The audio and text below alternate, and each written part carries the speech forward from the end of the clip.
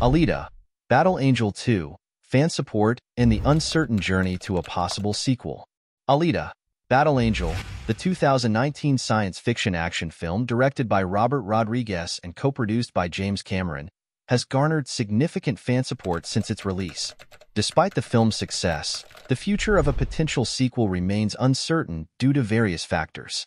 This article will delve into the current status of Alita, Battle Angel 2, including the director's interest, Disney's acquisition of Fox, the cast's hopes, the plot setup, and the influence of fan support.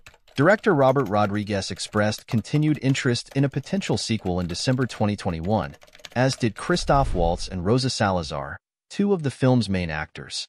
The first Alita, Battle Angel film set up a potential sequel, leaving unanswered questions about Alita's past and the mysterious city of Zalem. Rodriguez and Cameron had plans for a sequel, including a complete story arc, with Cameron providing extensive notes for a potential trilogy. Despite the enthusiasm surrounding the film and its potential sequel, the fate of Alita, Battle Angel 2 is uncertain due to Disney's acquisition of Fox. Fans can show support to Disney, hoping that the sequel will come to fruition. However, given the uncertainty and the process of developing a film, it's unclear when, or if Alita, Battle Angel 2 will hit the big screen.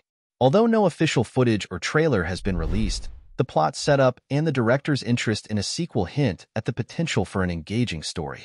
If the sequel is greenlit, it would likely take several years to complete, given the extensive development process. In summary, while the future of Alita, Battle Angel 2 remains uncertain, the film's dedicated fan base, the director's interest, and the plot setup all point towards the possibility of a continuation of the story. As fans show their support to Disney, it remains to be seen if Alita will return to the big screen in the coming years.